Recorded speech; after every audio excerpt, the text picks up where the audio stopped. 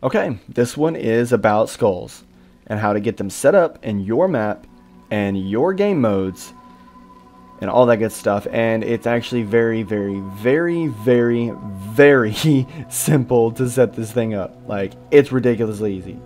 Two nodes, as a matter of fact, for the most basic form of it. So that's great.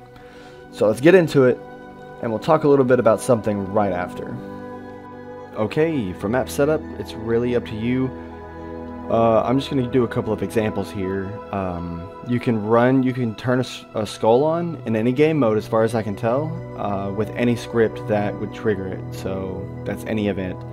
For this one, I'm going to use two events. The first one's going to be picking up this generic skull, which is from game modes and generic skull. That way, it's almost like a classic grabbing the skull and activating it kind of thing. So we're going to go ahead and pull that into our node graph with Y. There we go. And then the event we're going to be messing with is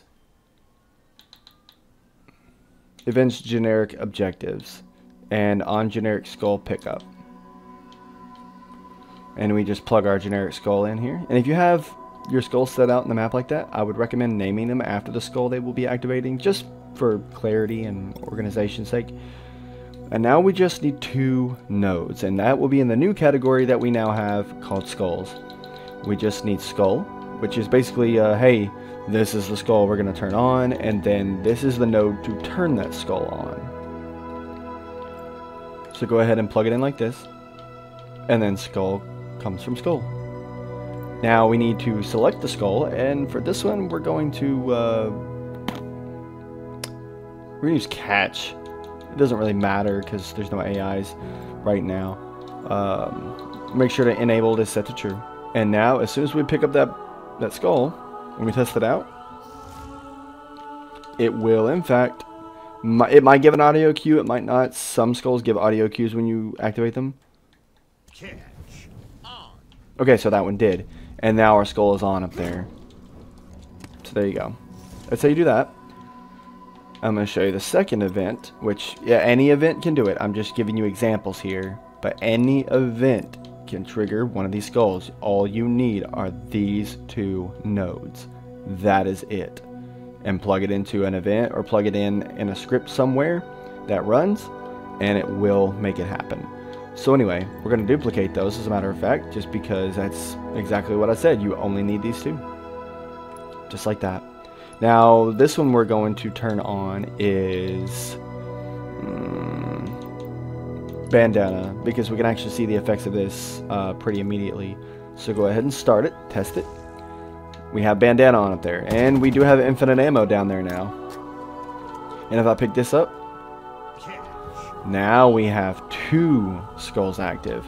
You're probably wondering how many can we get, and yes, you can in fact get all skulls on at the same time. I already pre-made this. Oh, that's ugly. Don't worry about this part of the script. I'll just go ahead and tell you that all I did to change it was I just added in every skull after the first one on gameplay start to show you, and I'll go ahead and test it out. The only thing you'll notice is only 5 show up at the top left corner, even though you have the maximum. They all have an effect because I set blind to be the last skull, other than this one right here from getting the skull. I set blind as the last one to make sure that they all did activate, and blind is clearly active. So yes, all skulls can be active at the exact same time, and they can all be activated like simultaneously as well, like all at once, not just all being active at the same time, but like they can all also be activated at the same time if you want. But yeah, that's the script to do that. And I'm not even gonna do prefab, I'm not gonna lie, because it is only 2 nodes, and they're both in the skull section, and they're pretty easy to find. All you got to do is plug it in your script somewhere with an event. That's all. So that's how you get skulls in any game mode, as far as I can tell, and pretty easy at that. Okay, and there's your skulls. Pretty easy to set up, if I say so myself. For all of them, really, for anything. It's just 2 nodes to plug into any script, and, well, there you go. So the thing I was going to talk about was, I'm pretty sure that this was a request from somebody out there. I vaguely remember it.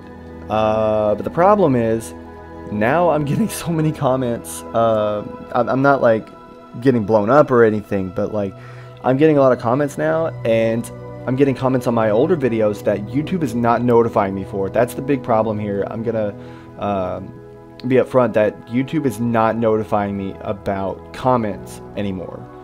I might get once in a blue moon a comment notification, and it's either a reply or it's a random comment that is new, but there's like 30 other comments that it did not tell me about at all on a video. So unfortunately, I have to manually go through all of my videos and check for the comments, and there's so many now, it's getting almost impossible. So what I'm going to have to do now is I'm going to recommend that if you have a request that hasn't been answered yet, or if I haven't replied to it or noticed it, the best chance for me to see that is either the Discord or on one of my newer videos, because that I usually go back about 3, 4, 5 videos in the comments to check and see what's been commented and try to catch up on some videos there, because once I go back so far, there's just so many videos to check through all the comments and so on. So I just wanted to touch base there and make sure that we're all good, and just give some recommendations on how to help you better. So that's about it, and I suppose I'll see you guys on the next one.